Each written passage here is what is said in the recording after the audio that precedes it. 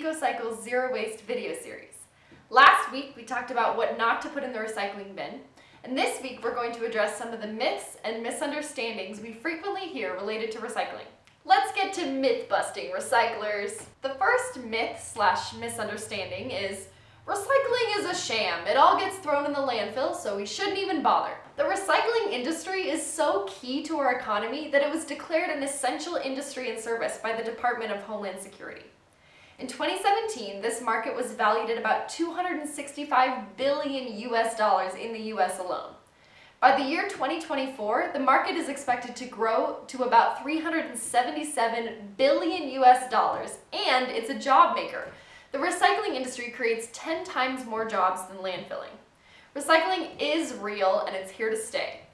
As always, check your local recycling guidelines to be sure what you're putting in the bin is actually recyclable. The second myth has to do with China not accepting recyclables from the US. Many believe that recycling isn't happening because China isn't taking it anymore. Starting in January 2018, China stopped importing recyclables from the United States. There were some recycling programs in the US that relied entirely on sending their recyclable materials to China, and they were badly affected by China's new policy.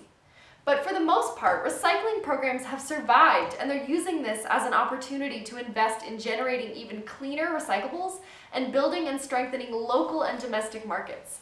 So in the long run, that's all good news. Which brings me to the next myth.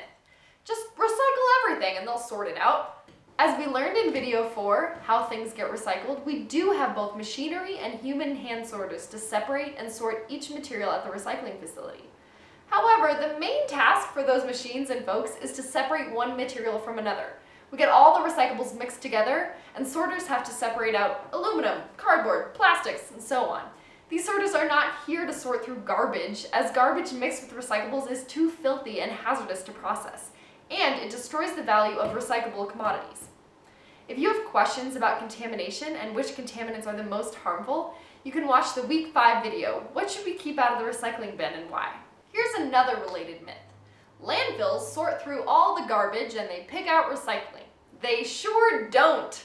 In very specific cases, something super valuable like scrap metal may be picked out if it's convenient, but it doesn't make financial sense for them to sort through it, and it would be a huge health and safety hazard.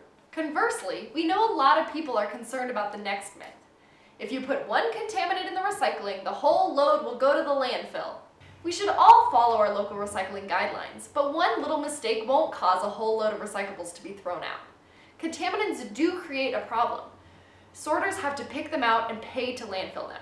But if you accidentally threw a plastic bag in the recycling, it didn't cause your recycler to landfill an entire load.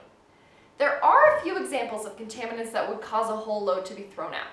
If a recycling truck driver is picking up a recycling dumpster at an apartment, for example, and sees that it's full of contaminants like diapers, syringes, other biohazards, perhaps some hazardous waste, the driver is not going to take that to the recycling center.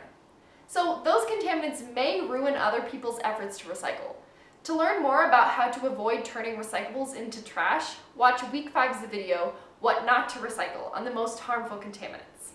One of the biggest myths when it comes to recycling is if an item has the recycling symbol on it, it means it's recyclable.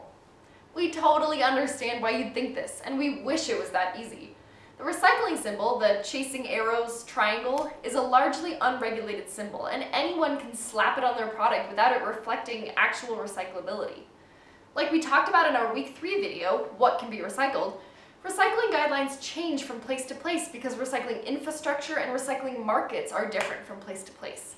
Because of that, products really can't be universally labeled for recyclability. If your soda bottle is labeled with a recycling symbol, that doesn't mean it's recyclable where you are. Here's a big recycling myth. Recycling uses more energy and resources than it saves. Big nope. Recycling always makes sense, whether we're talking about saving water, energy, resources, or money. Recycling aluminum cans saves 95% of the energy needed to make new cans from raw materials. Recycling steel and tin cans saves 60 to 74%, recycling glass saves about 74%, and recycling paper saves about 60%. Based on EPA data, since 1970, the US has recycled and composted over 2.3 billion tons of materials, saving an estimated 4.5 billion barrels of oil, and reduced our carbon emissions by more than 5.5 billion tons of CO2, the equivalent of taking over 1 billion cars off the road for a year. If you want to learn more, watch our video, Why Recycle? Recycling is, and always will be, one important part of a zero-waste community. We hope debunking these recycling myths helps you know why it's so important to keep recycling right. Thanks for watching, and we'll see you next week.